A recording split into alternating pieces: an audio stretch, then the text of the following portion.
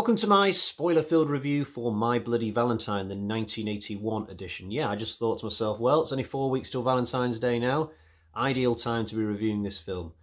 Actually, that's a lie. It's completely random that I'm reviewing this film now. I first got interested in My Bloody Valentine years ago when the remake came out. I watched that and I did enjoy it, although the twist spoiled it for me. There's a twist at the end that just changes the fabric of the movie, and I thought, oh no, not for me.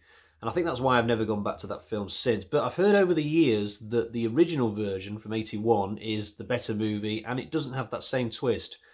So I decided before Christmas to pick up a Blu-ray for this. I do that sometimes for films I've not seen, if the reputation of the film is good enough, which in this instance it definitely is.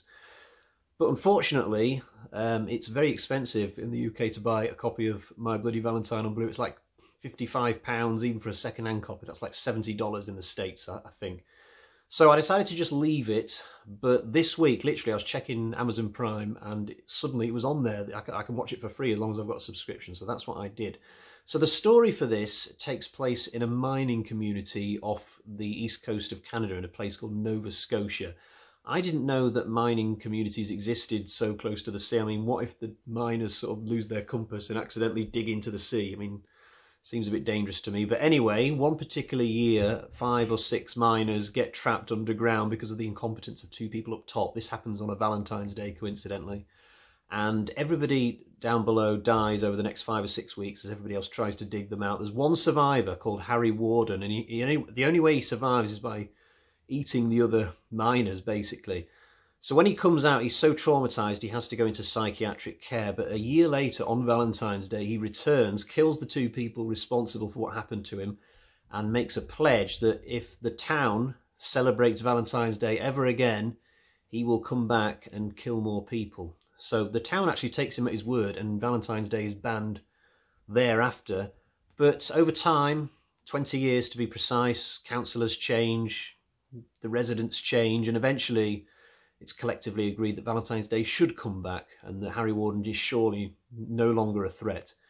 But just as posters go up around town advertising Valentine's celebrations, etc., etc., murders begin to happen again, and it's presumed that Harry Warden is back in town. In terms of the new twist we get this time then, I wasn't as offended this time around. I didn't mind so much the 3rd or 4th person down the cast list being the killer compared to the main protagonist being the killer as it was in the remake.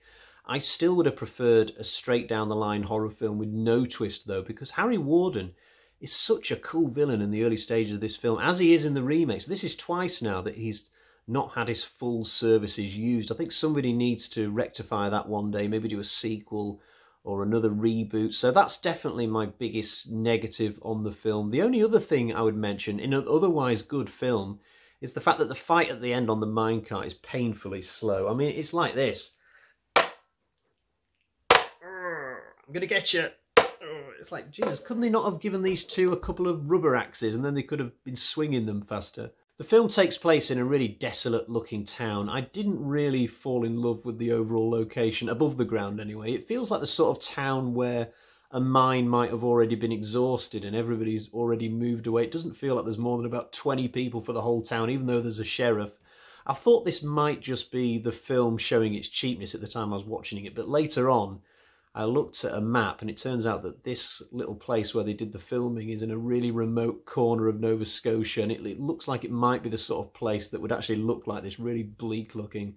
The film doesn't really take off until, I'd say, the party scene, but there's still a good 40-45 minutes left by that point, and it is a real thrill ride once the characters start to go underground. I don't know why anybody would want to break off from a night out to go down into a mine, by the way. I mean, it's a great place for a horror film, but why would you go down there where it's all dark and drafty? If I'd have been in this film, I probably would have survived, because I would have stayed in the common room, listening to music, having a beer and staying safe. Although I might have gone in the kitchen to sort of smell the food and ended up getting my head dunked in a pan for my trouble, I suppose. There are a number of effective scenes down in the mines though. I mean, to begin with, just the slow descent down on the minecart, it's really spooky. It's like they're riding a ghost train in a fairground or something.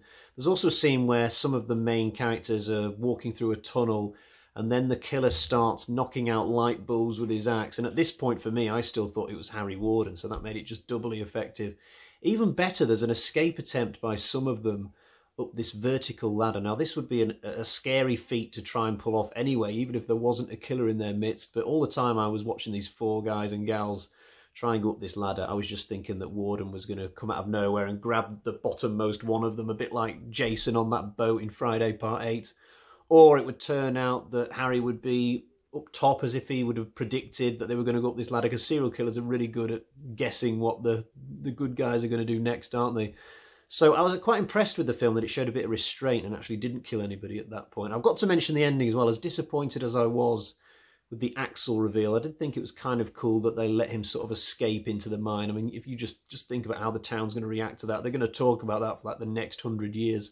Although, how is anybody supposed to go to work the next day knowing that Axel, the one-armed freak, is still running around down in that mine? I mean, he could have found his way back into the main network of tunnels somehow, and then everybody could be at risk. As for the characters who don't turn evil, I neither liked them or disliked them, really. When I look back on this film, I kind of think it was a cool stalk and slash film with a good atmosphere, but nothing in terms of the human dramas really moved me in any way. A couple of the women were decent, I suppose. I'm probably just saying that because they were hot, if I'm honest with myself. I did like the Harbinger of Doom behind the bar. He was quite entertaining. He reminded, well, this is another Friday the 13th reference. He reminded me of Crazy Ralph from those early Friday films. Don't go into the mines, it's got a death curse. The love triangle thing between Sarah, TJ and Axel didn't do anything for me. These grown-up blokes just punching and shoving each other in front of a girl. It was a little bit pathetic. It was sort of like, come on, guys, there's plenty more fish in the sea. Well, actually, in this town, there probably isn't. Population's about 20, so yeah, you duke it out. It might be 10 years of celibacy for the loser. I don't know why Axel was so keen to keep his girl, though. I mean, if he's decided on a life of being this, dangerous serial killer floating around, then does he need to keep Sarah? Is he just planning on killing people every Valentine's Day while at the same time having this happy family life eventually with Sarah with the white picket fence and stuff? I think his motivations were a little bit muddled, and I'm not entirely convinced either that watching your parents get killed by a serial killer will then make you a serial killer yourself, if you see what I mean. Some of the other characters, when it came to their death scenes, I wasn't sure if I'd seen them in the movie up to that point. So the kid who gets his face dunked in the pot, I watched that and I thought, is this your first scene? I'm honestly not sure, and I could give you other examples of that, actually. So possibly there were too many characters to try and keep track of. I think 2 or 3 could have gone and it wouldn't have hurt the movie. I think the sheriff was possibly miscast. He just came across as a bit soft.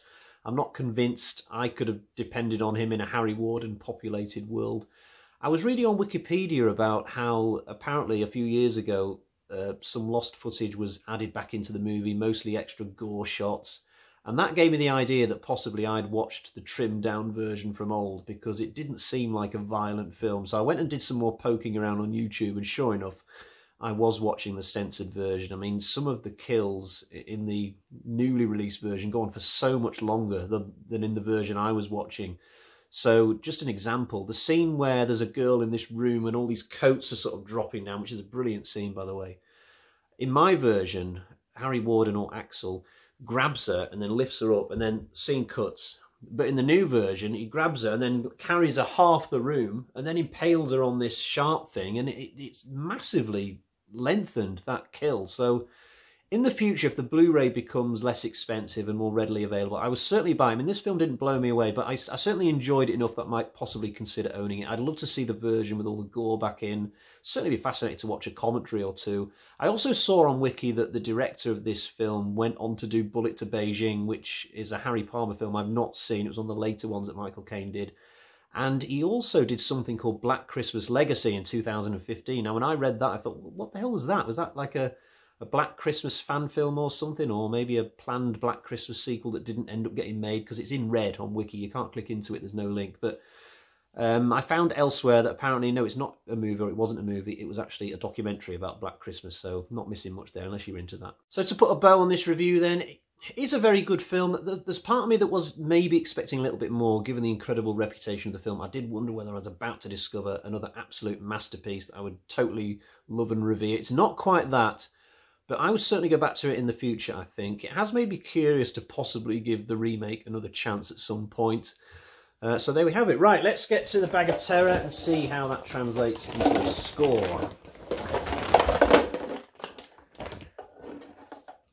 1, 2,